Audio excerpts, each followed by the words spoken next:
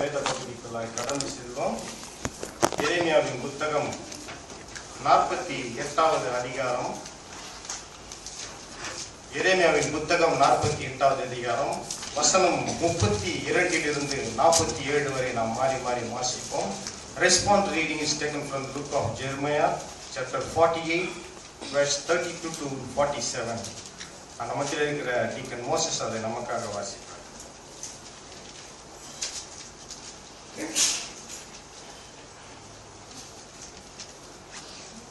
எரேமியா தீர்க்கதரிசியின் புத்தகம் 48ஆம் அதிகாரம் வசனங்கள் 32 47 முடிய நாம் மாறி மாறி வாசிப்போம். இந்த வசனங்களை நாம் தெளிவாகவும் சத்தமாகவும் வாசிப்போம். கடைசி வசனத்தை நாம் அனைவரும் சேர்ந்து வாசிப்போம். 32வது வசனம். சிப்மா ஊரின் திராட்சை செடியை, யாசேருக்காக நான் அழுதது போல உனக்காகவும் அழுவேன். உன் கொடிகள் கடலை கடந்து போயின, அவைகள் யாசேர் கடல் மட்டும் போய் எட்டின. பாழாக்குகிறவன் உன் வசந்த காலத்து பழங்களின் மேலும் உன் திராட்சை பழ அறுப்பின் மேலும் விழுந்தான்.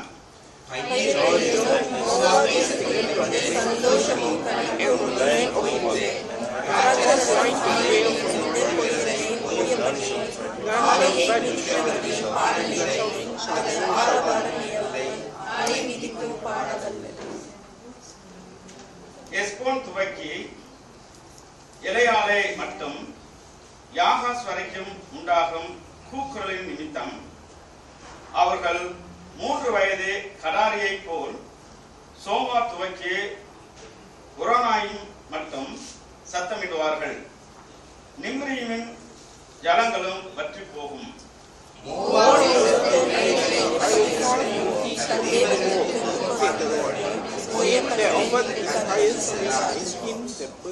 ஆகையால் மோவாபின் நிமித்தம் என் இருதயம் நாகசுரம் போல் துயரமாய் தொனிக்கும். கீராரேஸ் மனுஷரின் நிமித்தமும் என் இருதயம் நாகசுரம் போல் துயரமாய் தொனிக்கும். அவர்கள் சம்பாதித்த ஐஸ்வர்யம் அழிந்து போகிறபடியினால் அப்படி தொனிக்கும்.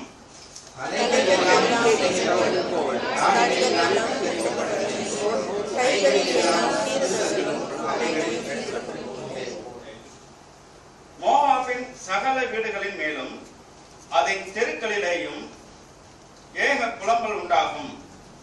ஒருவரும் விரும்பப்படாத பாத்திரம் போல மோவாபை உடைத்து போட்டேன் என்று கர்த்தர் சொல்கிறார்.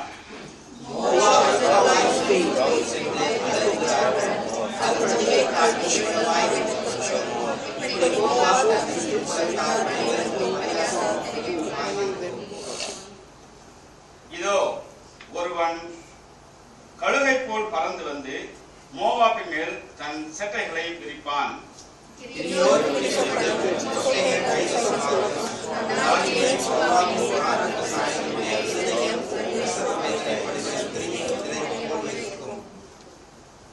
மோவாப் கர்த்தருக்கு விரோதமாய் பெருமை பாராட்டினபடியினால் அது ஒரு ஜனமாய் இராதபடிக்கு அழிக்கப்படும்.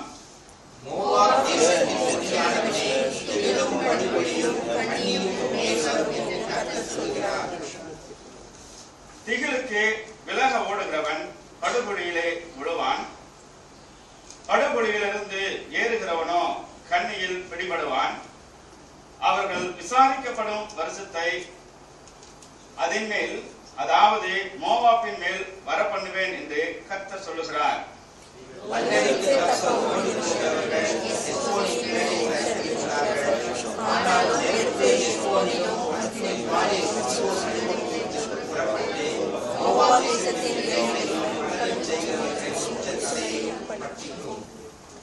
மோவாபே, உனக்கு ஐயோ!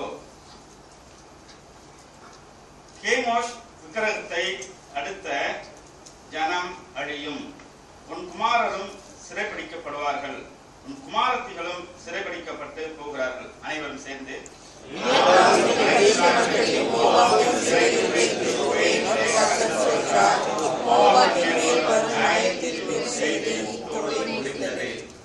வாசிக்க வேண்டிய வேறு பகுதி வாசி. வாசித்தாயிற்று. ஆமென்.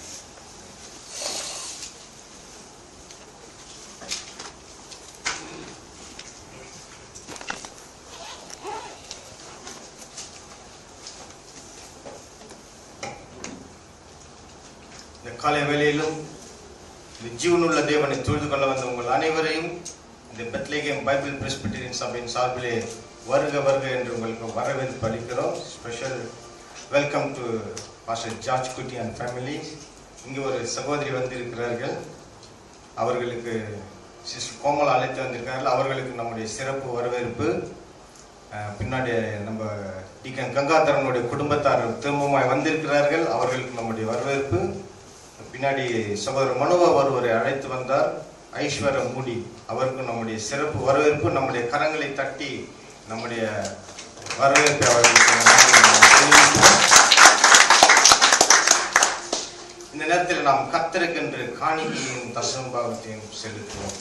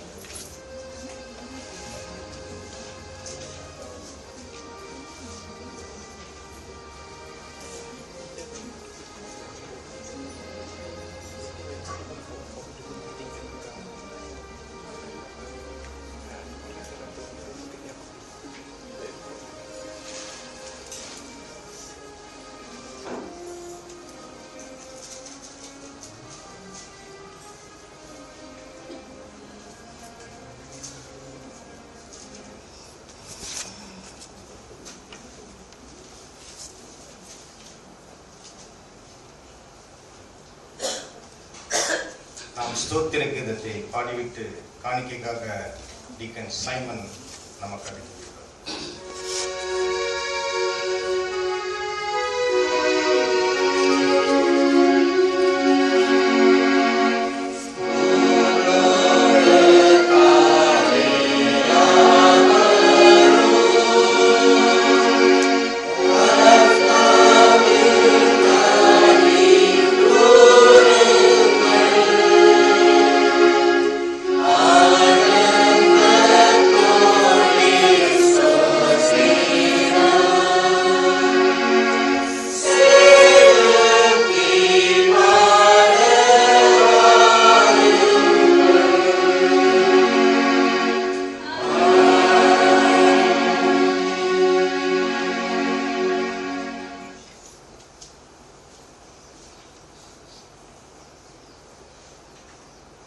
வானத்தையும் பூமியுமே இந்த உலகத்தையும் சகல ஜீவனங்களும் சகல மனிதர்களையும் மிருகங்களையும் சகலத்தையும் படைத்த மெய்யான ஒரே தெய்வமே, என்றென்றும் பேரும் புகழும் கணக்கில்லாத சோத்திரம் ஒருவருக்கே சேர வேண்டும். அதுக்கு உரிவர் நீங்கள் ஒருவர்தான் சுவாமி, வேறு யாரும் கிடையவே கிடையாது. நீங்கள் ஒருவரே என்றென்றும் சத்தியம் ஜீவனும் வழியாகி இருக்கிறீர்கள் தவிர இந்த உலகத்துள்ள சகல மக்களுக்கும் எங்களுக்கும் வேறு ரட்சிப்பின்படி கிடையவே கிடையாது. அது திண்ணம், அது யாராலும் மாற்ற முடியாது சுவாமி. அன்றைய சுவாமி கடந்த வாரம் எங்களை ஆசீர்வித்து வழிநடத்தி எங்களுக்கு சரீரத்தில் ஞானத்தையும் பலத்தையும் தந்து சம்பாதிக்க கல்வி தந்ததுக்காக நன்றியோட ஸ்தோத்திரம். அந்த சம்பாதத்தில் சிறு பகுதியாக நாங்கள் கொடுத்திருக்கிறோம். கொடுத்த ஒவ்வொரு கரங்களையும் ஆசீர்வதியும் கொடுக்க முடியாத மக்கள் மேல் இரக்கமாக இருந்து அவர்கள் சம்பாதத்தை கூட்டி தாரும் சுவாமி. இந்த காணிக்கை சபை தலைவர்கள் ஞானத்தோடு செலவு செய்ய அவர்களுக்கு ஞானம் தாரும். நாங்கள் மேலும் தொடர்ந்து நல்ல வேலை செய்ய எங்களுக்கு ஞானமும் பலம் தாரும். தொடர்ந்து எங்கள் சபைக்கும் எங்கள் குடும்பத்துக்கும் வறுமையிலும் கஷ்டத்திற்கும் மக்களுக்கு உதவிக்கரம் நீட்ட எங்களுக்கு உதவி செய்யும் சுவாமி. கர்த்தாவே, எங்களுடைய இருப்பதும் சகலவும் இந்த உலகம் உங்கள் சொந்தம் சுவாமி. நாங்கள் கொண்டு வந்தது ஒன்றுமில்லை, நாங்கள் கொண்டு போவதும் ஒன்றுமில்லை. ஆகியால் கொடுக்கக்கூடிய மனசை தொடர்ந்து தாரும் சுவாமி.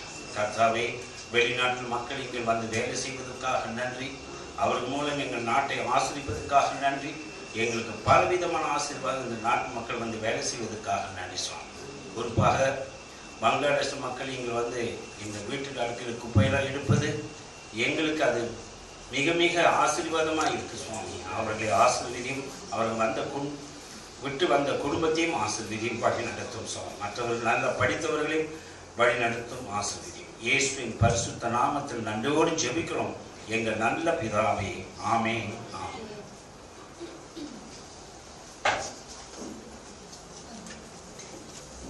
இன்றைக்கு தேவ செய்திக்கு நாம் ஆதாரமாக எடுத்துக்கொள்ளப்பட்ட வேத பகுதியை வாசிப்போம். எசேக்கியேல் 37ஆம் அதிகாரம் வசனம் 1-14 வரை நான் வாசிக்கிறேன். Scripture reading is taken from the book of Ezekiel 37 verse 1-14. எசேக்கியேல் 37 1-14 வரை நாம் இதை வாசித்துவிட்டு தேவ செய்திக்கும் போதக ஜெபத்துக்குமாய் கடந்து போவோம். எசேக்கியேல் 37ஆம் அதிகாரம், அது பக்கம் 1009 இருக்கிறது. பழைய ஏற்பாட்டில் பக்கம் 1009. கர்த்தருடைய கை என் மேல் அமர்ந்து கர்த்தர் என்னை ஆவிக்குள்ளாக்கி வெளியே கொண்டு போய் எலும்புகள் நிறைந்த ஒரு பள்ளத்தாக்கின் நடுவிலே நிறுத்தி என்னை அவைகளின் அருகே சுற்றி நடக்க பண்ணினார். இதோ பள்ளத்தாக்கின் வெட்ட வெளியிலே அந்த எலும்புகள் மகா திரளாய் கிடந்தது. அவைகள் மிகவும் உலர்ந்ததுமாய் இருந்தது. அவர் என்னை நோக்கி, மனுபுத்திரனே, இந்த எலும்புகள் உயிரடையுமா என்று கேட்டார். அதற்கு நான், கர்த்தராகி ஆண்டவரே, தேவரீர் அதை அறிவீர் என்றேன். அப்பொழுது அவர், நீ இந்த எலும்புகளை குறித்து தீர்க்க தரிசனம் உரைத்து அவைகளை பார்த்து சொல்ல வேண்டியது என்னவென்றால், உலர்ந்த எலும்புகளே, கர்த்தருடைய வார்த்தையை கேளுங்கள். கர்த்தராகிய ஆண்டவர் இந்த எலும்புகளை நோக்கி, இதோ நான் உங்களுக்கு ஆவியை பிரவேசிக்க பண்ணுவேன், அப்போது உயிரடைவீர்கள். நான் உங்கள் மேல் நரம்புகளை சேர்த்து உங்கள் மேல் மாமிசத்தை உண்டாக்கி உங்களை தோலினால் மூடி உங்களில் ஆவியை கட்டளையிடுவேன். அப்பொழுது நீங்கள் உயிரடைந்து நான் கர்த்தர் என்று அறிந்து கொள்வீர்கள் என்று உரைக்கிறார் என்று சொல் என்றார். எனக்கு கட்டளையிட்டபடியே நான் தீர்க்க தரிசனம் உரைத்தேன்.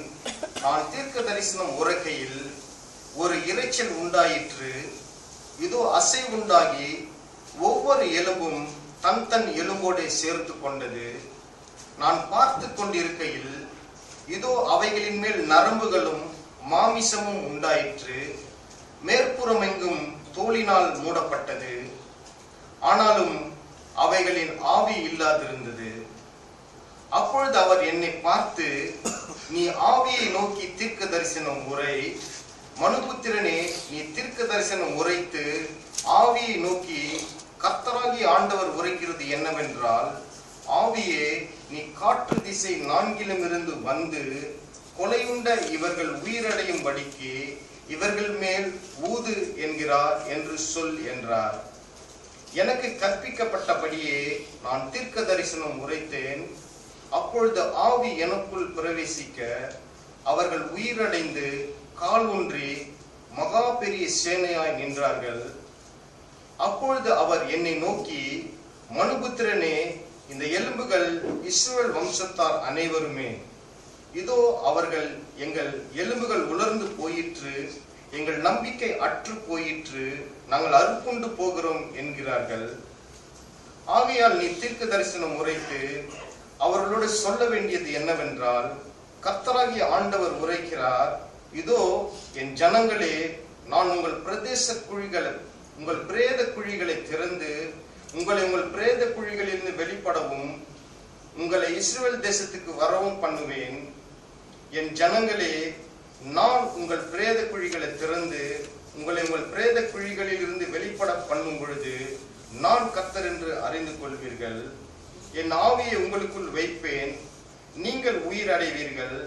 நான் உங்களை உங்கள் தேசத்தின் மேல் வைப்பேன், அப்பொழுது நான் கர்த்தர் என்று அறிந்து கொள்வீர்கள். இதை சொன்னேன், இதை செய்வேன் என்று கர்த்தர் உரைக்கிறார் என்று சொல் என்றார்.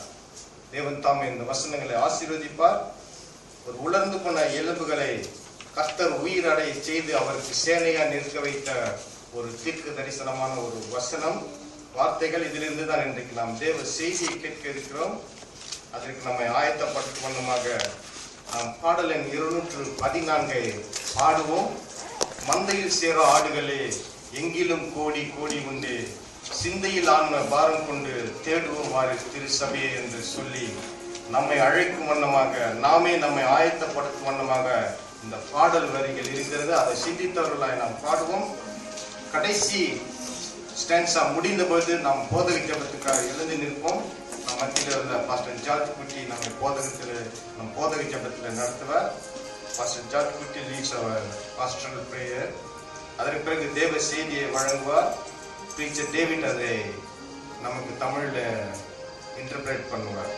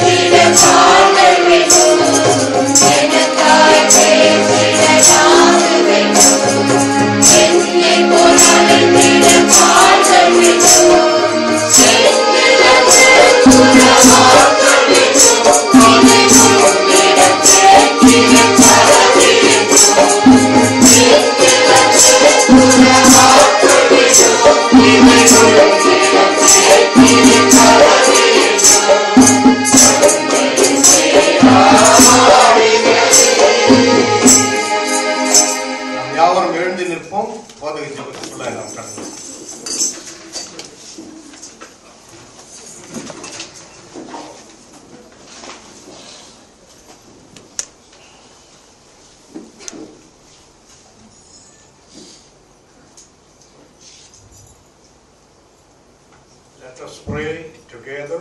Father, we thank you, gracious and most loving Heavenly Father. How wonderful it is that we could thank you all the more, bringing us through our humble beginnings, Lord, of this great work starting at Mrs. Chandra's house. Under those trees we sat, and in that little living room we gathered together, a small handful of your children under the leadership of our beloved late Dr. Reverend Subramaniam and Sister Janet and their family, their children, their loved ones. Lord, out of this vision that you gave them, you brought this great word to where we are. We thank you for shepherding this great word through the years. And thank you for protecting and preserving. And thank you also for the growth. The branches have gone out throughout Malaysia and Chennai. We thank you for our senior pastor, Pastor Mani, and the family, Sister Sushila and family.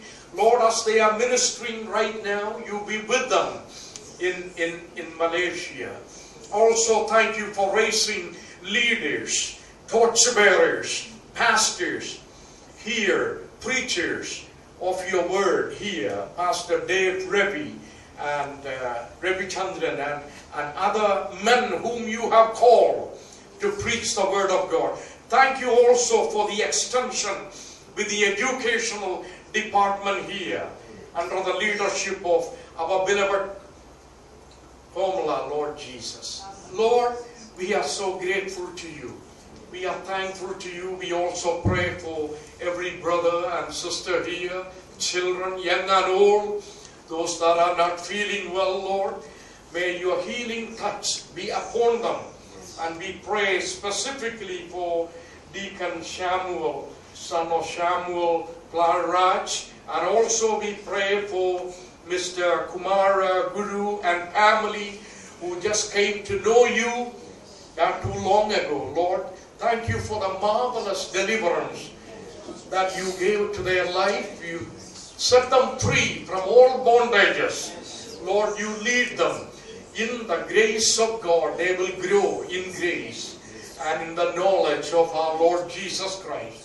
We pray for the elders and the deacons and the ushers, the Sunday school teachers, and every one of us here today, this morning. Lord, you minister to us through your word. We pray this in Jesus' name. Amen. Amen. Amen. For your Sunday school.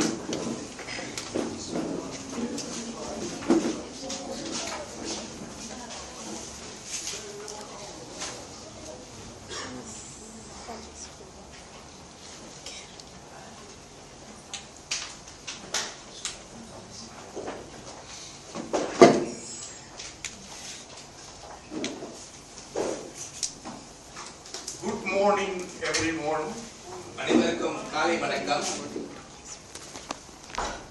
We are so delighted to be here with you this morning.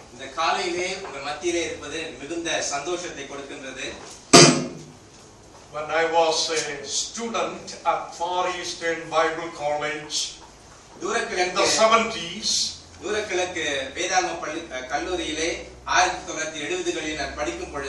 I came to know a wonderful servant of the Most High God, the late Dr. Reverend Subramaniam and his beloved wife, Sister Janet, and the family, brothers and sisters.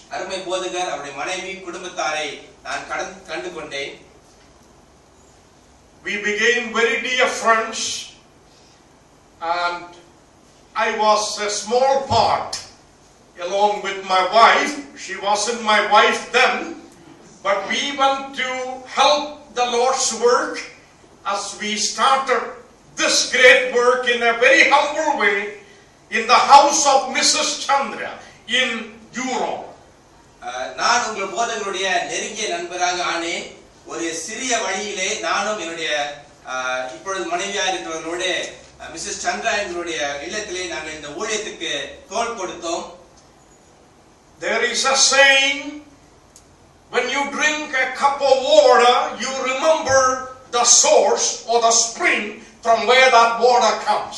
நாம் ஒரு தண்ணீர் குடிக்கும் பொழுது அந்த தண்ணீர் எங்கிருந்து வந்தது என்பதை நினைத்து பார்ப்பது நல்லது என்பது ஒரு சொல் இருக்கின்றது. When I came to Singapore from India, I had nothing, and I was blessed with the blessing of God through this precious family whom God has appointed in Singapore to touch my life in a very special way.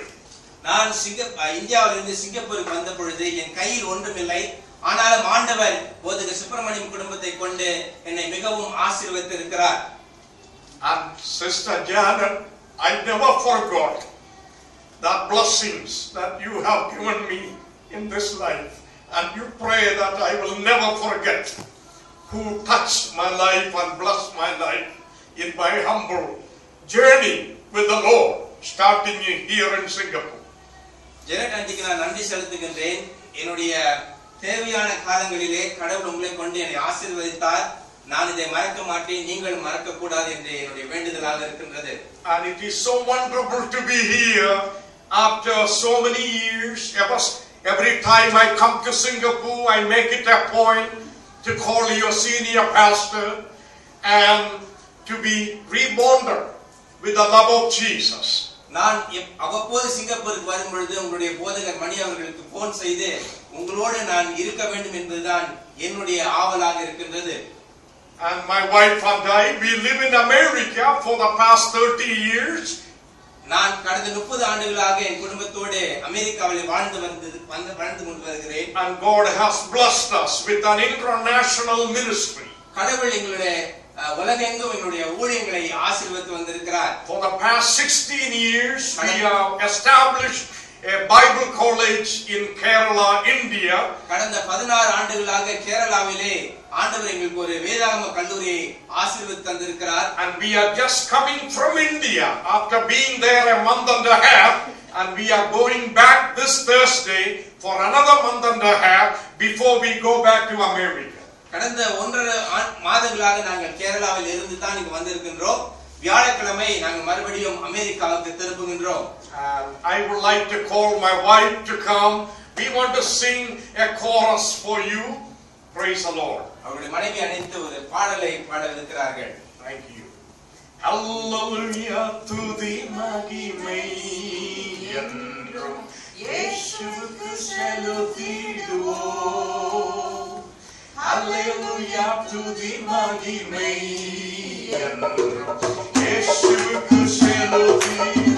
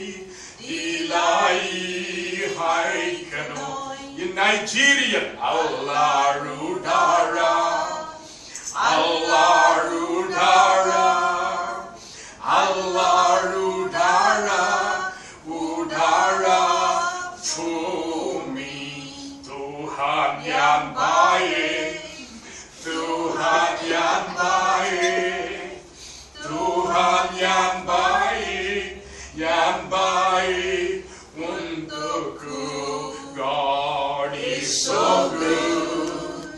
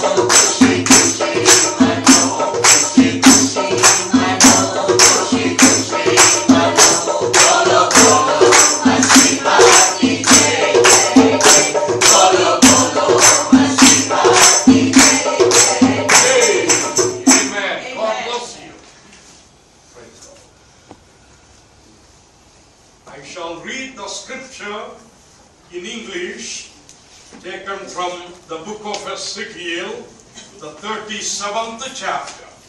எசேக்கியேல் 37ஆம் அதிகாரத்தை நான் ஆங்கிலத்திலே வாசிக்கவிருக்கின்றேன். Reading from verse 1. ஒன்றாம் வசனம். It reads, "The hand of the Lord was upon me and set me down in the midst of the valley which was full of thorns. He caused me to pass by them round about, and behold, there were very many in the open valley, and lo, they were very dry. And he said unto me, Son of man, can these bones live? And I answered, O Lord God, thou knowest. Again he said unto me, Prophesy upon these bones, and say unto them, O ye dry bones, hear the word of the Lord. Thus saith the Lord God unto these bones, Behold, I will cause breath to enter into you, and ye shall live. And I will lay sinews upon you, and will bring up flesh upon you, and cover you with skin, and put breath in you, and ye shall live, and ye shall know that I am the Lord. So I prophesied as I was commanded. And as I prophesied, there were a noise, and behold, a shaking, and the bones came together, bone to his bone. And when I behold, lo, the sinews and the flesh came up upon them, and the skin covered them above, but there was no breath in them. Then said he unto me, Prophesy unto the wind, prophesy, Son of man, and said to the wind, Thus saith the Lord God, Come from the four winds, O breath, and breathe upon these slain, that they may live. So I prophesied as he commanded me, and the breath came into them, and they lived, and stood up upon their feet, an exceeding great army. Then he said unto me, Son of man, these bones are the whole house of Israel. Behold, they say, Our bones are dry. Our hope is lost, and we are cut off for our part. Therefore prophesy and say unto them, Thus saith the Lord God, Behold, O my people, I will open your graves, and cause you to come up out of your graves, and bring you into the land of Israel. And ye shall know that I am the Lord, when I have opened your graves, O my people, and brought you up out of your graves. Verse 14, And shall put my spirit in you, and ye shall live, and I shall place you in your own land. Then shall ye know that I am the Lord, have spoken it, and performed it, saith the Lord. Amen. Yes. I would like to speak to you today a message entitled, The Vision for Outreach.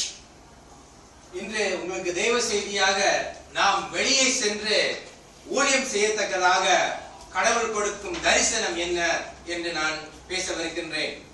Ezekiel was one of the captives when they were taken from Jerusalem to Babylon. This is the second invasion by Babylonian power, taking the children of Israel as captives to Babylon.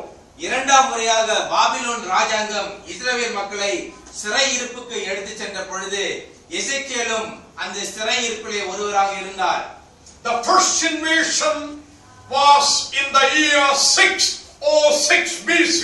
That's where Daniel and his friends were captives to Babylon in the first invasion. முதலாவதாக சிறையிருப்பு எப்ப நடந்தது என்றால் தானியேலின் காலத்திலே கிறிஸ்துவுக்கு முன் 6006ஆம் ஆண்டு. And there will be one more invasion, the third invasion of Babylon, and during that time Jerusalem will be completely demolished and destroyed, and this captivity will last 70 years. மூன்றாவது படையெடுப்பு பாபிலோனினால் அது எருசலேம் நகர் முற்றுமாக அழைக்கப்பட்டு அது அந்த சிறையிருப்பு 70 வருடம் நீடிக்கும் என்று வேதம் சொல்லுகிறது. Daniel was an official in the palace. Daniel Babylon அரசாங்கத்திலே ஒரு அரசாங்கிய மந்திரியாக இருந்தார். Yes, where Ezekiel and the captives, the people, were common ordinary people doing hard labor under the tyranny of the Babylonians. Babylon ராஜாவின் கீழ் இரண்டாம் முறையாக சிறையிருப்புக்கு சென்ற எசேக்கியேல் மற்றவர்களும் சாதாரண கூலி ஆட்களாக இருந்தார்கள். They were very discouraged. அவர்கள் மனம் தளர்ந்தவர்களாக இருந்தார்கள். They were despondent. Totally they lost their hope and their aspirations as they were slaves in Babylon. வருங்காலத்தை குறித்து எந்த ஒரு நம்பிக்கையும் இல்லாமல் எங்களை விடுவிப்போர் யாரும் இருக்க மாட்டார்கள் என்ற ஒரு நம்பிக்கை இல்லாமல் அவர்கள் இருந்தார்கள். They were asking to themselves, is there any hope left for us? Our hope is lost. We are dried like the dry bones. நாங்கள் நம்பிக்கை இல்லாமல் காய்ந்து போன எலும்புகளைப் போல இருக்கின்றோம், எங்களுக்கு என்ன நம்பிக்கை என்று தங்களுக்குள்ளே கேட்டுக்கொண்டார்கள். We will never worship the Lord again as we used to worship the Lord of Israel in the land of the living in Jerusalem. We have nothing left now. We are very defeated and discouraged and disappointed. Our hopes are dried.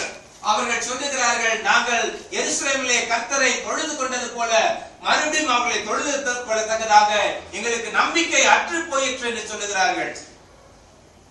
It was the general situation. It was the general condition of the people of God. இதுதான் அங்கு சிறையிருப்பிலே இருந்த மக்களின் மனநிலையாக இருந்தது. Lifeless. அவர்களுக்கு உயிர் இல்லாமல் இருந்தது. Hopeless. அவர்களுக்கு நம்பிக்கை இல்லாமல் இருந்தது. Helpless. அவர்களுக்கு உதவிக்குரிய யாரும் இல்லாத சூழ்நிலை. And useless. அவர்கள் அதனாலே மற்றவர்களுக்கும் தங்களுக்கும் பிரயோஜனம் இல்லாத ஒரு நிலையில் இருந்தார்கள். God gave a vision to Ezekiel of the valley of dry bones, bleached, scorched, lifeless, barren bones. அதனால் ஆண்டவர் எசேக்கியேல் தீர்க்கதரிசிக்கு ஒரு தரிசனம் கொடுத்து அவர் ஒரு வெளியாண்டையில் சென்று அங்கு இறந்து உயிர் இல்லாமல் காய்ந்து போய் கிடக்கின்ற எலும்புகளை அவருக்கு காட்டினார். As we look around, this is what you see today with all our cybernetic digital information highway culture in which we live. There is a sense of hopelessness, helplessness, worthlessness. வளர்ந்து முன்னேறி வருகின்ற நாளிலே நம்மை சுற்றி இருக்கும் மக்களின் வாழ்க்கையை பார்க்கும் பொழுது அப்படித்தான் அவர்கள் உயிரில்லாத எலும்புகளைப் போல காய்ந்த ஒரு வாழ்க்கை வாழ்ந்து கொண்டிருக்கிறார்கள். Just before I left America, right after Christmas, I left to go to India. Just before that, a month before that, we had a young man in America, not too far from where we live, 2-hour drive. He went to a primary school. I'm sure you watched on television.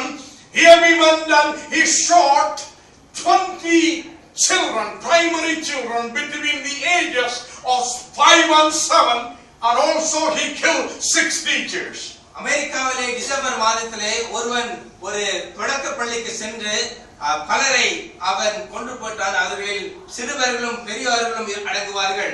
And one of the doctors tells that one baby was shot 11 times and the whole body was disfigured and flesh just scattered all over. அப்படியாக அவன் சுட்டதிலே ஒரு சின்ன குழந்தை அதை அவன் 11 முறை சுட்டானாம்.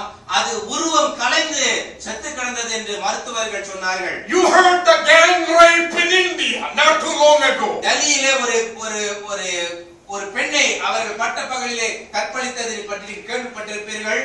Violence is on the increase. வன்முறை உலகத்திலே அது எழும்பிக் கொண்டு வருகின்றது. Young people are lost. They are groping in darkness, intellectual darkness, moral darkness, spiritual darkness. வாலிபர்கள் அவர்கள் சிந்தையிலும் ஆத்மாவிலும் அவர்களுடைய வாழ்க்கையிலே அவர்கள் குருடர்களைப் போல அவர்கள் அலைந்து திரிந்து கொண்டிருக்கிறார்கள். And we see that sense of dryness and defeated life in the church as well. அப்படியாக சபையிலும் கூட ஒரு நம்பிக்கை இல்லாத ஒரு தோல்வி கண்ட ஒரு நிலையிலே சபைகளும் வெறுமையாக இயங்கி வருவதை நாம் பார்த்து கொண்டு வருகிறோம். I don't know what's the valley experience you are going through right now, the valley of dry bones experience today. இந்த வேளையிலும் உங்களுடைய வாழ்க்கையிலும் நீங்கள் எப்படிப்பட்ட ஒரு காய்ந்து போன ஒரு நிலையிலே உங்க வாழ்க்கை ஓடிக்கொண்டிருக்கின்றது எனக்கு தெரியாது. Maybe some medical condition that you are in. உடல்நலம் சரியில்லாத ஒரு நிலையாக இருக்கலாம். You are waiting for the result of your laboratory test. நீங்கள் மருத்துவ சோதனை taken out of you. உங்களுடைய மருத்துவ சோதனை பதிலுக்காக நீங்கள் காத்துக் கொண்டிருக்கலாம். Or you are concerned about your mother in nursing home. அல்லது உங்களுடைய வயதான தாயார் ஒரு இல்லத்தில் இருப்பார்கள், அவர்களை குறித்து நீங்கள் கவலை கொண்டு இருக்கலாம். Or you heard the news that your teenage son or daughter is taking drugs.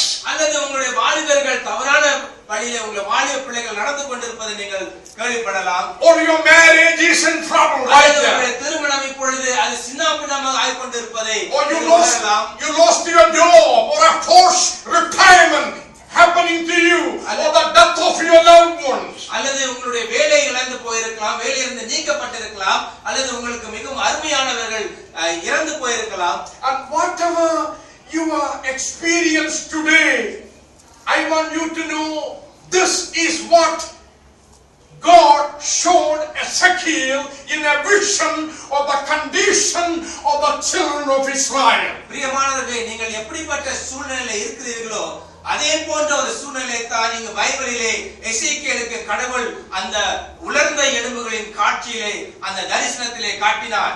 Maybe in the church we are so caught up with programs and our plans, or we are so caught up with the material lifestyle that you lost track of your purposefulness. You are drifting away, you are dried up, you don't feel the freedom that you once experienced in the Lord Jesus Christ. You don't have that intimacy with the Lord anymore. You are just going with the crowd, flowing with the norm, ritual, mundane, monotone, ceremonial, business as usual. You are just going on without any definite breakthrough in your spiritual life. அல்லது சபையிலே கூட நாம் பல திட்டங்களை தீட்டி ஒரு விதமான ஒரு திசையிலே சென்று கொண்டிருக்கின்றோம். நாம் ஏனோ தானோ என்று நாம் காரியங்களை செய்ய வேண்டும் என்று அனுதினம் அதே காரியங்களை செய்து நாம் வாழ்க்கையிலே ஒரு பிடிப்பில்லாமல் ஒரு முன்னேற்றம் இல்லாமல் ஒரு உயிர் இல்லாமல் நாம் வாழ்ந்து கொண்டிருக்கலாம். Second point that I want to bring to you, not only it was a vision of a general situation of lifelessness, hopelessness, worthlessness and helplessness. Secondly, it was also a vision of a personal obligation to Ezekiel. முதலாவதாக அது பொதுவாக அந்த மக்களுடைய நிலையற்ற நம்பிக்கையற்ற ஒரு நிலையை கடவுள் காட்டி இங்கு ஒரு தனி மனிதனாக அவனுடைய வாழ்க்கை எப்படி இருக்கின்றது என்பதை இரண்டாவதாக காட்டுகிறார். Ezekiel had a personal obligation at this point. இந்த இடத்திலே எசேக்கியேலுக்கு தன்னுடைய மக்களை குறித்த ஒரு கடமை இருந்தது. And God asked, Son of man, can these bones live? அப்படியாக அந்த எலும்புகளின் தரிசனத்தை காட்டி ஆண்டவர் எசேக்கியேலை பார்த்து கேட்கிறார், இந்த எலும்புகள் மறுபடியும் உயிரடைய முடியுமா என்று. Ezekiel said, Lord, you know the answer. I don't, but you know. You know it. அதற்கு எசேக்கியேல் சொல்லுகிறார், எனக்கு தெரியாத ஆண்டவரே, உமக்கே தெரியும் என்று அவர் சொல்லுகிறார். The power belongs to God. அந்த உயிர்ப்பிக்கும் சக்தி கடவுளுக்கே சார்ந்திருக்கிறது. Our God is a sovereign God of the universe. He is not limited to the temple of Jerusalem or the people of Jerusalem. He can appear himself in Babylon because he is the sovereign God of the universe. நம்முடைய கடவுள் ஏகாதிபத்தியர். அவர் ஒரு ஆலயத்திலோ ஒரு மக்களிடமோ அவர் அடைந்து கிடக்கக்கூடிய ஒரு பொருள் அல்ல. அவர் எங்கும் எப்பொழுதும் எந்த விதத்திலும் அவர் மக்களுக்கு தோன்றி உதவி செய்ய விடுதலை செய்யக்கூடியவராக இருக்கிறார். And Ezekiel had an obligation here. Unless and until he obeys God and do what God has commanded him to do, there will be no movement in the valley of dry bones. கடவுள் உயிரில்லாத ஒரு எலும்புகளின் தரிசனத்தை காட்டியவர் அந்த எலும்புகள் உயிரடைய வேண்டும் என்றால் எசேக்கியேல் கடவுளுடைய வார்த்தை கொண்டு அவருடைய பொறுப்பை நிறைவேற்ற வேண்டும். And he was the instrument to bring the change in that condition. அந்த எலும்புகளின் சூழ்நிலையை மாற்றுவதற்கு கடவுள் கையிலே எசேக்கியேல் ஒரு கருவியாக இருக்கின்றார். What was his obligation? அவனுடைய பொறுப்பு என்ன? He had to prophesy with fervency. அந்த ஒரு வேகத்துடன் ஒரு பாரத்துடன் அந்த கடவுளுடைய செய்தியை அவர் உச்சரிக்க வேண்டும். He had to pray with urgency. அவர் அந்த அவசரத்தை உணர்ந்து அந்த பாரத்தோடு ஜெபிக்க வேண்டும். God commanded him to prophesy in today to preach the word of God. கடவுள் அந்த எசேக்கியேலிடம் சொன்னார், நீ இந்த தீர்க்கதரிசன வார்த்தைகளை உரை என்று இன்று அதே வார்த்தையை நாம் பிரசங்கிக்கின்றோம். And we are called as ministers of the word of God to proclaim and preach the word of God for this generation. கடவுளுடைய ஊழியக்காரர்களாகிய நாம் இந்த கடவுளுடைய வார்த்தையை இந்த சந்ததிக்கு நாம் பிரசங்கிக்க அழைக்கப்பட்டிருக்கிறோம். It is in the preaching of the eternal, inerrant, infallible word of God, God will do the creative work. இந்த பிழையற்ற சக்தியுள்ள கடவுளின் வார்த்தை நாம் பிரசங்கிக்கும் பொழுது கடவுள் அதன் செய்கையை நிச்சயம் செய்து முடிப்பார். Because there is the power of God inherent in the word of God, this inspired pages of this sacred book, the Bible. ஏனென்றால் வேதம் என்று சொல்லப்படுகிற அந்த எழுத்தின் ஒவ்வொரு வார்த்தையிலும் கடவுளின் வல்லமை சக்தி இருக்கின்றது. And in those days the prophets had to say, thus saith the Lord. Today we say, thus it is written. அன்று காலத்திலே தீர்க்கதரிசிகள் இப்படியாக கர்த்தர் உரித்தார் என்று சொல்லுகிறார், இன்று இப்படியாக கடவுளுடைய வார்த்தை எழுதப்பட்டிருக்கிறது என்று நாம் சொல்லுகிறோம். And that's why preaching is the communication of truth by man to man. அதனால் பிரசங்கம் என்பது கடவுளுடைய உண்மையை மனிதன் கொண்டு செல்வதுதான் பிரசங்கம். We are the proclaimers, we are the expositors, we are the people who unlock, decode, unravel, disclose this Bible to modern man. அதனால் நாங்கள் இந்த வேதத்தை படித்து இதில் உள்ள அடங்கிய கடவுளின் சத்தியத்தை மக்களுக்கு நாங்கள் தெளிவுபடுத்த வேண்டியது எங்களுடைய கடமை. And when you preach the word of God with unquenchable passion, with conviction, with great assurance that this is God's word will create, God's word will convict, God's word will accomplish heaven's purpose on earth in the life of everyone of us. இது கடவுளுடைய வார்த்தை என்று நாம் உணர்ந்து அதை அந்த சக்தியோடு நாம் பிரசங்கிக்கும் பொழுது கடவுள் இதை கொண்டு வாழ்க்கை மாற்றுவார். கடவுள் இதை கொண்டு அவர் காரியங்களை நிறைவேற்றுவார். Therefore, preaching the word of God is not having some monkey tricks. கடவுளுடைய வார்த்தை பிரசங்கிப்பது என்பது சும்மா அது மந்திரங்களை செய்வதல்ல, மாயங்களை செய்வதல்ல. Not some magic shows. அது மந்திரம் அல்ல. Not some philosophy of man or the opinions of man or the worldview options you give or some ethical sermon you sermonize. No. Biblical preaching is that you are bound to the word of God and you are obedient to the scripture and expound the word of God to the people what was meant then and what it means now. Opening up the divine human intention that is locked in this holy scripture. இப்படியாக பிரசங்கம் என்று சொல்லும்போது அது ஒரு மனிதனுடைய கருத்தை வெளிக்காட்டுதல்ல, மாறாக கடவுள் காலகாலமாக மனிதனுக்கு வைத்திருக்கும் செய்தியை அது உடைத்து, அந்த ரகசியத்தை உடைத்து மக்களிடம் எடுத்துச் சொல்வதுதான் உண்மையான வேத பிரசங்கம். And I have been studying for quite a number of years on expository preaching. நான் இப்படிப்பட்ட வெளிப்படுத்தும் பிரசங்கங்கள் வகையை நான் பல வருடமாக படித்து வருகின்றேன். It's hard work. அது கடினமான வேலை. And very few preachers want to enter into that discipline. அப்படிப்பட்ட ஒரு பிரசங்க வேளையிலே ஒரு சிலரை அதிலே கடந்து உள் செல்ல நினைப்பார்கள். What is expository preaching? வெளிப்படுத்துகின்ற பிரசங்கம் என்ன? Expository preaching is the communication of a biblical concept derived from and transmitted through the historical, grammatical, literary interpretation of scripture in its context, which first the Holy Spirit applies to the personality and the experience of the preacher, then through the preacher to the hearers. இந்த வெளிப்படுத்துகின்ற பிரசங்கம் என்பது பைபிளை சார்ந்தது. அது பைபிளிலே கடந்த காலத்திலும் நிகழ்காலத்திலும் கடவுள் செய்த காரியத்தை அது நன்கு அறிந்து கொண்டு தன்னுடைய சொந்த வாழ்க்கையை அது அனுபவித்து மக்களுக்கு படித்து வெளிப்படுத்துகின்ற காரியம் தான் வெளிப்படுத்துகின்ற பிரசங்கம். And I believe what we need today in the body of Christ is biblical preaching, authoritative preaching based on the word of God in its accuracy, plainly, simply, accurately under the unction of the Holy Spirit. அதனால இந்த சபைகளிலே தேவைப்படுவது என்னவென்றால் நாம் இப்படிப்பட்ட ஒரு உண்மையான பிரசங்கம் செய்ய வேண்டும். அது கடவுளுடைய வழிநடத்தலுடன் பரிசுத்த ஆவியினுடைய ஏதுதலுடன் அது நடத்தப்பட வேண்டும். And what we need is Christ-centered preaching. அப்படியாக கிறிஸ்துவை சார்ந்த ஒரு செய்தியை நாம் பிரசங்கிக்க வேண்டும். Because he is the control figure. He is the mainspring. The cosmic Christ is the focus of human history and the whole universe. ஏன் கிறிஸ்துவை சார்ந்திருக்க வேண்டும் என்றால் அவர் தான் உலகத்தை படைத்தவர். அவரால் தான் எல்லாம் இயங்குகின்றது.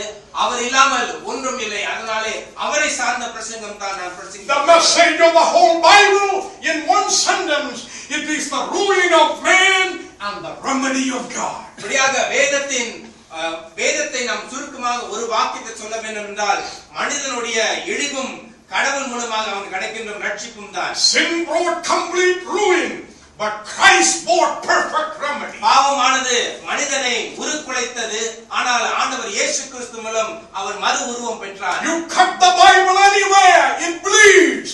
The blood of Jesus, the redemption cord, that sacred scarlet cord runs right from Genesis to Revelation. ஆதியாகமத்திலிருந்து வெளிப்படுத்தின விசேஷம் வரை நாம் பார்க்கும் காரியம் என்னவென்றால் ஆண்டவர் இயேசு கிறிஸ்துவினுடைய இரத்தத்தை சிந்தி பாவமான மனிதனை அவர் மீட்க வந்தார் என்ற உண்மைதான் அது வெளிப்படுகிறது. It is my burning desire to train a young generation of spirit-filled, soul-heart, biblical, Bible-centered preachers in India who will go and preach the word of God throughout India. என்னுடைய மனதின் பாரம் என்னவென்றால் இந்தியாவிலே கடவுளை உண்மையாக அறிந்து கொண்டே கடவுளுடைய வார்த்தையை அதன் வண்ணமாக பிரசங்கிக்கின்ற ஆட்களை நான் ட்ரெய்னிங் பயிற்சி கொடுக்க வேண்டும் என்பதுதான். Today as we sit here together, thank God, we have young men studying in the Bible college from Mizoram, from Meghalaya, from Nepal, Nagaland, from Assam, and from Orissa, from Darjeeling, West Bengal, and all over they are coming to hear the word of God and to study the word of God. And we train them and prepare them, equip them and commission them to go for effective leadership and church planting. இப்படியாக நாம் இங்கு அமர்ந்திருக்கும் பொழுது இந்தியாவிலிருந்து பல மாநிலங்களிலிருந்து கேரளாவில் இருக்கும் பைபிள் காலேஜ்க்கு பல வாலிபர்கள் வேதத்தை படிக்க வருகிறார்கள். The vitality of the church has a lot to do with the biblical preaching, the proclamation of the word of God in our pulpits. ஒரு சபையின் உடல்நலம் என்று சொல்லும் பொழுது அது நன்றாக இருக்க வேண்டும் என்றால் அது கடவுளுடைய வார்த்தையின் பிரசங்கத்தில் தான் அமர்ந்திருக்கிறது. And God said to Ezekiel, prophesy as I command you to do. அதைத்தான் கடவுள் எசேக்கியேலுக்கு சொல்லுகிறார், நான் சொன்ன விதமாக இந்த உயிரற்ற எலும்புகளுக்கு நீ பிரசங்கி என்று சொல்லுகிறார். And you can imagine Ezekiel reasoning with God or maybe arguing with God. God, whom do I prophesy? I have no audience, nobody to listen to me.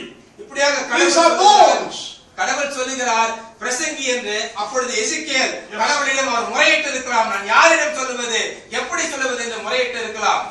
He doesn't have to worry about that part. That's the work of God. As he prophesied, God has the power to create ears to hear the word of the அதை Lord. குறித்து எசேக்கியேல் கவலைப்பட வேண்டாமா? ஏனென்றால் அவர் கடவுளின் வார்த்தை கேட்டு அவர் பிரசங்கிக்கும் பொழுது அதை கேட்கத்தக்கதாக காதுகளை கடவுளை அவர் ஆயத்த பண்ணுவார். And we are the stewards, we are the ambassadors, we are the announcers, we are the proclaimers. We need not worry about how God will work in the hearts and lives of God's people if we are faithful to do our assignment prayerfully, reverentially. God will do the rest. அப்படியாக நாம் கடவுளுடைய மக்கள் கேட்பார்களா? யார் கேட்பார்? யார் வாழ்க்கை மாற்றப்படும் என்று கவலைப்பட வேண்டாம். நாம் உண்மையாக கடவுளுடைய வார்த்தை பிரசங்கிக்கும் பொழுது கடவுள் தன்னுடைய கிரியை செய்வார். As he prophesied, bones looking for their bones. அப்படியாக அவர் தீர்க்கதரிசனம் உரைக்கும் பொழுது வசனங்களில் பார்க்கின்றோம், எலும்புகள் ஒன்றை ஒன்று தேடுகின்றதாம். The toe bone looking for their ankle bone looking for their knee bone looking for their hip bone looking for their backbone looking for their neck bone to bone. உச்சங்காலிலிருந்து உள்ளந்தலை வரை இருக்கும் எலும்புகள் ஒவ்வொன்றும் அதை தேடுகிறது. Thank you, Lord. Bless my brother here. Amen. Yeah, bone to bone. எலும்புகள் ஒன்றை ஒன்றை தேடுகின்றன. And then skins and flesh coming on them. அப்படியாக அந்த நரம்புகளும் சதைகளும் அது எலும்புகளில் ஒட்டி கொண்டிருக்கின்றன. And what we need is some connectedness in our ministry, in our church, in our board meeting, in our council meeting, because we are so fragmented. One hand want to do this thing and it's loose and hanging, this joint, dislocated, disassembled, and the leg want to go this way and the head want to go the other way, and we are disconnected, fragmented, disunited. And when someone comes with one answer, there are 10 problems with that answer. Then you have to spend another night for another night of board meeting. And we are somewhat disunited, disintegrated, and disassembled in our purposefulness, in our vision for God's work. நமக்கு ஒரு தரிசனம் இருக்கின்றது, நமக்கு ஒரு அழைப்பு இருக்கின்றது. ஆனால் அதை நாம் சரியாக செய்ய முடியாத காரணம் என்னவென்றால் நாம் ஒவ்வொருவரும் நாம் எலும்புகளைப் போல நாம் ஒட்டி இல்லாமல் வேறு வேறாக இருக்கின்றோம். தலை வேறு பக்கம் இருக்கின்றது, கை வேறு பக்கம் இருக்கின்றது. நாம் ஒரு முடிவு எடுத்தால் மற்றவர்கள் ஒத்துழைக்க மாற்றுகிறார்கள். அப்படிப்பட்ட ஒரு ஒற்றுமை இல்லாத இணைப்பு இல்லாத ஒரு சூழ்நிலையை நாம் இருக்கின்றோம். It was Dr. Leonard Ravenhill who said that modern church, we are organizing in the supper room where the early church was agonizing in the upper room. ஒருவர் இப்படியாக சொல்லுகின்றார், இப்பொழுது உள்ள நவீன சபையானது அது கூடி தன்னுடைய கூட்டங்களை எங்கு கூடுகிறது என்றால் சாப்பிடும் அறையிலே அவர்கள் கூடுகிறார்களாம். மக்கான் ரூம். ஆனால் அந்த காலத்திலே அந்த சபையானது கூடும் பொழுது அவர்கள் ஒரு தனிப்பட்ட அறையிலே கூடி மேல் அறையிலே கூடி அவர்கள் காரியங்களை சம்பாஷித்தார்கள் என்று சொல்லுகிறார். The early church was agonizing in the upper room, waiting on the Lord for the empowerment of the Holy Spirit to be endued with the power from on high. But today you need to have a makan dinner to get anyone to church to come to hear the word of the Lord. ஆதி காலத்திலே ஆதி சபையானது அவர்கள் கூடும் பொழுது கடவுளை குறித்த காரியத்தை குறித்து அவர்கள் யோசித்து கடவுளுக்காக காத்திருந்தார்கள். ஆனால் இப்பொழுதுள்ள சபைகள் அவர்கள் விருந்துகளை படைத்து மக்களை சபைக்கு அழைக்கும் அந்த ரீதியிலே போய் கொண்டிருக்கிறார்கள். It was E.M. Bones who said, when man is looking for better methods and better plan, God is looking for better men and better women, men and women of prayer, men and women who have the power of God upon their lives. ஒருவர் இப்படியாக சொல்லியிருக்கின்றார், இந்த நவீன காலத்திலே சிறந்த திட்டங்களை மனிதர்கள் நாடுகிறார்கள். ஆனால் கடவுள் நாடுவதோ சிறந்த மனிதர்களை, அவரை தேடுகிறவர்களை, அவருக்காக உண்மையாக சேவை செய்வர்களை கடவுள் தேடுகிறார்கள். And as he continued prophesying, they came together, bone to bone, flesh, skin, all came, but there was no life in them yet. அப்படியாக தீர்க்கதரிசியான எசேக்கியேல் தீர்க்கதரிசி வசனத்தை உரைக்கும் பொழுது எலும்புகள் ஒட்டி வருகின்றன. ஆனாலும் அந்த எலும்புகள் ஒட்டி வந்தாலும் சதைகள் கூடினாலும் நரம்புகள் அமைந்தாலும் அவருக்குள்ளே உயிர் இல்லை என்று பார்க்கின்றோம். There was no momentum. There was no momentum. There was no force. There was no forward looking. There was nothing optimistic about it. அப்படியாக அந்த உயிர் அடைந்து அந்த எலும்புகள் ஒன்றாக இணைந்து முன் செல்லத்தக்கதாக அவர்களுக்கு அந்த ஊக்குவிப்பு இல்லை, அந்த தரிசனம் இல்லை. And God said to Ezekiel, Ezekiel, prophesy.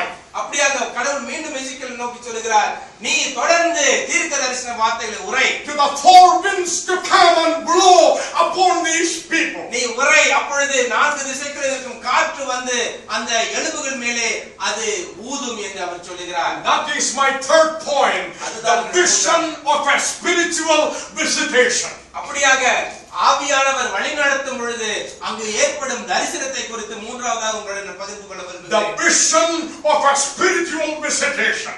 ஒரு ஆவிக்குரிய ஒரு தரிசனம்.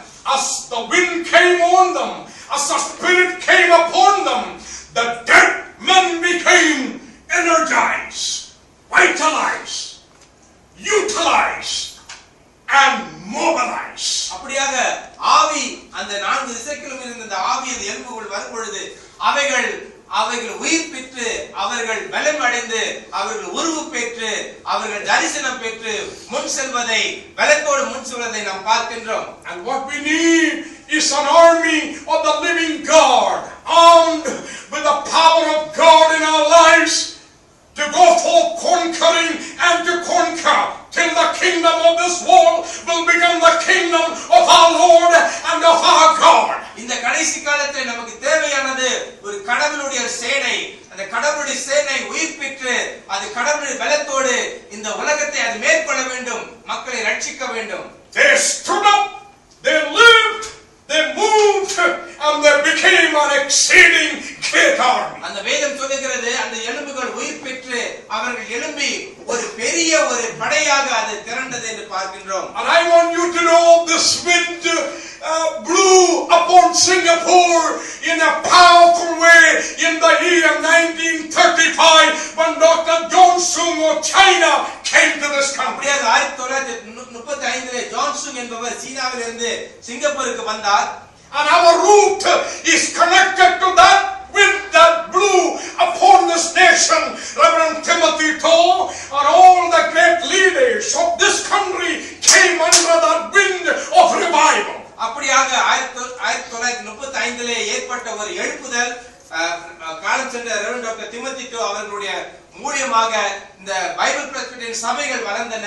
அதன் மூலமாக பாஸ்டர்களும் ஊழியக்காரர்களும் எழுப்பினார்கள். Simultaneously the same wind of God's Spirit moved in Canada by two sisters known as the Davis sisters. They came from Atlanta, Georgia, all the way to Canada to preach the word of God with the wind of revival in their ministry. அதே போல கனடாவிலும் இரண்டு சகோதரர்கள் Davis சகோதரர்கள் என்று அவர்கள் அமெரிக்காவிலிருந்து கனடாவுக்கு வந்து கடவுளால் பயன்படுத்தப்பட்டார்கள்.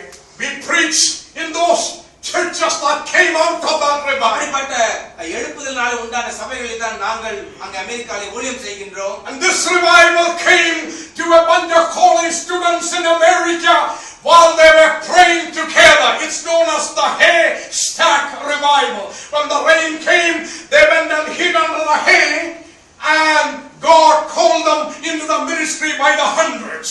அப்படியாக மழை வரும்போது ஒதுங்கின சில வேத கல்லூரி மாணவர்களுக்கு கடவுளுடைய தரிசனம் கிடைக்க பலன் கிடைக்க அவர்களும் பெரிய ஊழியங்களை செய்தார்கள். And this revival swept through all over England under Robert Evans and George Whitfield, Jonathan Edwards, Charles Finney, D.L. Moody and many other great men. படிப்படியாக பல பெரிய ஊழியக்காரர்கள் மூலமாக கடவுளுடைய ஊழியம் அது வளர்ந்தது, சபைகள் நிரம்பின.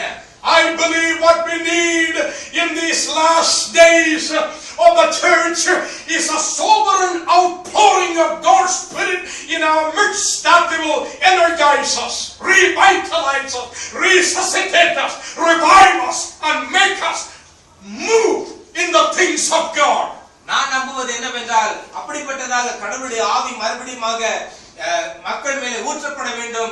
அப்படியாக மக்கள் எழும்பி கடவுளுக்காக அவர்கள் சென்று கடவுளுடைய சத்தியத்தை உரைக்க வேண்டும் என்று. And we need a passion for the lost and for the dying, my friends. நாம் மரித்து போகிறோம், நரகத்தை நோக்கி சென்றிருப்போது கடவுளை அறியாதவர்கள் ரட்சிக்கப்பட வேண்டும் என்ற ஒரு மனபாரம் நமக்கு வேண்டும். My wife and I, we travel to many countries. We see people in Ecuador, Uruguay, Paraguay, Chile, Argentina, Bolivia, Colombia, Suriname, Trinidad and Tobago, and Grenada and Panama, you name it, and Guyana. All these places never heard the name of Jesus. நானும் என் மனைவியும் ஆண்டவர் இயேசு கிறிஸ்துவை அறிந்து கொள்ளாத பல இடங்களுக்கு, பல நாடுகளுக்கு சென்று அவரை நாங்கள் அறிமுகப்படுத்துகின்றோம். When was the last time you prayed for the lost humanity in your life? When was the last time you spent a night in prayer? கடைசியாக நாம் அழிந்து போகின்ற ஆத்துமாக்களுக்காக எப்பொழுது நாம் ஜெபித்தோம்? It is my burden to pray for India every single day. I pray for Kerala, Trivandrum, Koilon, Alapi, Kottayam, Ernakulam, Trichyur, Calicut, Palakkad, Kannur, Malappuram, Idukki, Pathanamthitta. Then I go to Tamil Nadu and Karnataka, Andhra Pradesh and Maharashtra and Gujarat and West Bengal and Orissa and Bihar and Haryana and Jammu and Kashmir and Andhra Pradesh and Uttar Pradesh and Madhya Pradesh. We need to pray for the lost humanity around us. நான் ஒவ்வொரு நாளும் என்னுடைய தாய்நாடு கேரளால இருந்து India முழுதும் நான் உள்ள மாநிலங்களுக்காக நான் ஜெபிப்பேன். அப்படியாக நாமும் ஜெபிக்க வேண்டும். We need to pray that God will send this wind upon the continent of Africa. நாம் கடவுள் அவருடைய ஆவியை அனுப்பி ஆப்பிரிக்கா போன்ற நாட்டில் உள்ளவர்கள் ரட்சிக்கப்பட நாம் ஜெபிக்க வேண்டும். Lord, send this wind upon Sierra Leone, Liberia and Senegal and Niger and Nigeria and Burundi and Rwanda and Lord, South Africa and Southwest Africa, the Saharas and Malawi and Zimbabwe and Lord, and Mozambique and Lord Jesus and Ghana and Kenya and Tanzania and Namibia. God, send this wind of revival upon souls, dry bones in the valleys. இப்படியாக பல நாடுகளிலே, ஆப்பிரிக்காவிலே, பல இடங்களிலே கடவுளை அறியாதவர்கள் மேலே கடவுளுடைய ஆவி ஊற்றப்பட வேண்டும், எலும்புகள் உயிர்ப்பிக்க வேண்டும் என்று நாம் ஜெபிக்க வேண்டும். And we need to pray that this wind God will send upon the former Soviet Union, Azerbaijan and Lithuania, Latvia and Ukraine and Belarus and Russia and Hong Kong and China and Mongolia. Oh, hallelujah. Lord, I pray for Japan and North and South Korea. We pray for Vietnam and Cambodia and Laos and Malaysia and Singapore and Timor Islands and Indonesia. Lord, we pray for the Far Eastern region. இப்படியாக நாம் நாடுகளை நினைக்க வேண்டும், நாடுகளில் உள்ளவர்களை நினைக்க வேண்டும். அவர்களுக்காக நாம் நேரம் எடுத்து நாம் மனபாரத்தோடு ஜெபிக்க வேண்டும். It is a great desire we need to have, that God will touch lives, and that should be the throbbing of our heartbeat.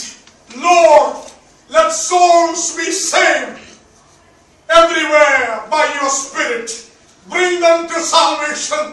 It's only Jesus can confront the humanity with their human dilemmas. There is no other answer, only Jesus. And he went to the cross and he suffered for us, he bled and he died that cruel death on the cross in order for us to have this salvation and eternal life through Jesus Christ. நாம் ஏன் ஜெபிக்க வேண்டும் என்றால் இயேசு கிறிஸ்து மூலமும் தான் இந்த மனித குலத்துக்கு மீட்பு இருக்கின்றது. இயேசு கிறிஸ்து மூலம் தான் இந்த மனித குலத்துக்கு மன்னிப்பு இருக்கின்றது. ஏனென்றால் ஆண்டவர் இயேசு கிறிஸ்து தான் அந்த கல்வாரி சிலுவையிலே ஒரு கொடூரமான மரணத்தை அவர் சந்தித்தார். ஏனென்றால் அந்த கொடூரமான மரணத்தின் மூலமாக அவருடைய ரத்தம் சிந்ததினாலே நாம் எல்லாருக்கும் பாவ மன்னிப்பு உண்டு. In order for us to impact the world, first the church needs a visitation of God. Church needs to be energized. We need to pray like we never prayed before. We need to preach like this is my last sermon on this earth. You need to preach like this is your last message you are preaching on this earth. You need that passion from the Lord, the love from the Lord, the compassion from the Lord. The church, we need to reunite with one accord, with one heart, single-minded in our purpose, intensified in our vision to reach this world for Jesus. நாம் ஒரு சபையாக இந்த உலகத்தை நாம் பாதிக்க கூடும் என்றால் அதற்கு ஒரே வழி, நாம் ஒவ்வொருவரும் ஆண்டவர் இயேசு கிறிஸ்துவிடம் நம்முடைய வாழ்க்கை ஒப்படைத்து நாம் அவரிடம் திரும்ப வேண்டும். நாம் ஒரு சபையாக, ஒரு மனமாக, ஒரு சரீரமாக, ஒரே நோக்கத்தோடு நாம் கடவுளுடைய வேலையை செய்ய வேண்டும், பிரசங்கிக்க வேண்டும், நாம் செயல்பட வேண்டும். I pray that God will stir our hearts. கடவுள் நம்முடைய God உள்ளத்தை will ஏறுவாயாக நான் ஜெபிக்கிறேன். renew our evangelistic zeal. God will revive our hearts, our dried, our condition, our bleached, our scorched, lifeless condition. God will ignite our passion once again so that we can accomplish that which heaven has assigned for us to do in His power for His glory. கடவுள் நம்முடைய உள்ளங்களை AV நம்முடைய ஆவிகளை புதுப்பித்து நம்மை அவர் வழி நடத்த வேண்டும். பரலோகத்திலிருந்து சபை எதற்காக ஸ்தாபிக்கப்பட்டிருக்கிறதோ அந்த நோக்கத்தை நிறைவேற்றத்தக்கதாக கடவுள் நம்மில் அவர் செயல்பட வேண்டும். And I want everyone just to rise with me, please. இந்த வேளையிலே அனைவரும் எழுந்து நிற்போம். Let us have a moment just to seek the Lord, just talk to the Lord. Your own condition, your own heart situation, what you really want God to do for you. He is here. His presence is here.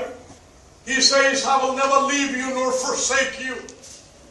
I will do the impossible. That which is impossible to you is possible to me. That's what the Bible says. Is there anything too hard for the Lord? No, there is nothing too hard for the Lord. If you allow the Holy Spirit to work in that dry bone area, I believe God will resurrect you and bring you out of the graves. பிரியமானவர்களே, இந்த காலை வேளையிலும் அந்த காய்ந்து போன எலும்பை போல, உயிரற்ற எலும்பை போல உங்களுடைய வாழ்க்கை சூழ்நிலை இருப்பினும் அந்த சூழ்நிலையிலிருந்து ஆண்டவர் இயேசு கிறிஸ்துவை நம்பிக்கையோடு நோக்கி ஜெபியுங்கள், கூப்பிடுங்கள். அவரால் செய்ய முடியாதது ஒன்றுமில்லை, அவரால் விடுதலை பண்ண முடியாதவர் யாரும் இல்லை.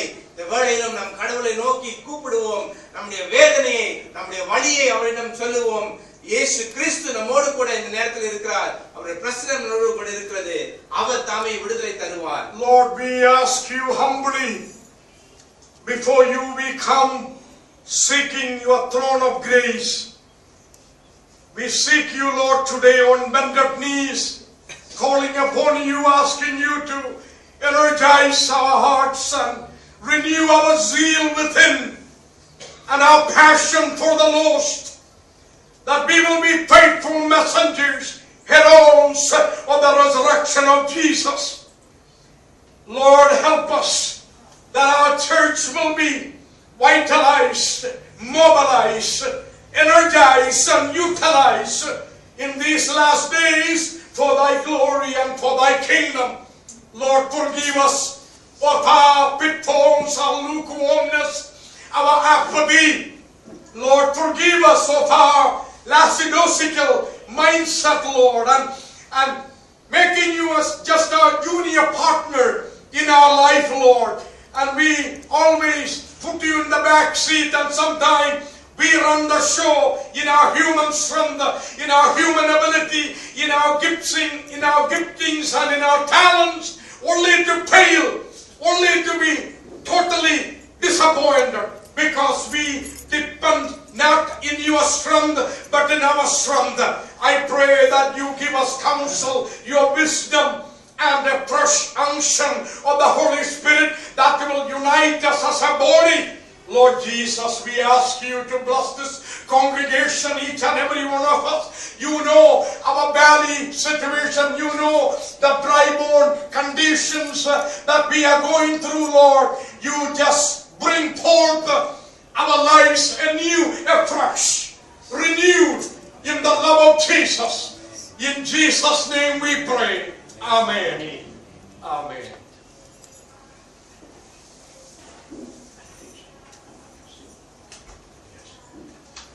Let us have our benediction. May the grace of our Lord Jesus Christ, the love of God, and the fellowship and the sweet communion of the Holy Spirit be with us all till our Lord Jesus Christ returns.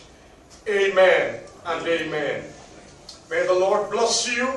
Thank you for giving us this opportunity to come and share the word of God. Thank you, Pastor. God bless you, and we appreciate our love here for us, and we love you all very dearly, and we feel we are connected with you all our life, and God bless you. We rejoice with you. Amen and amen. Praise God. Praise God.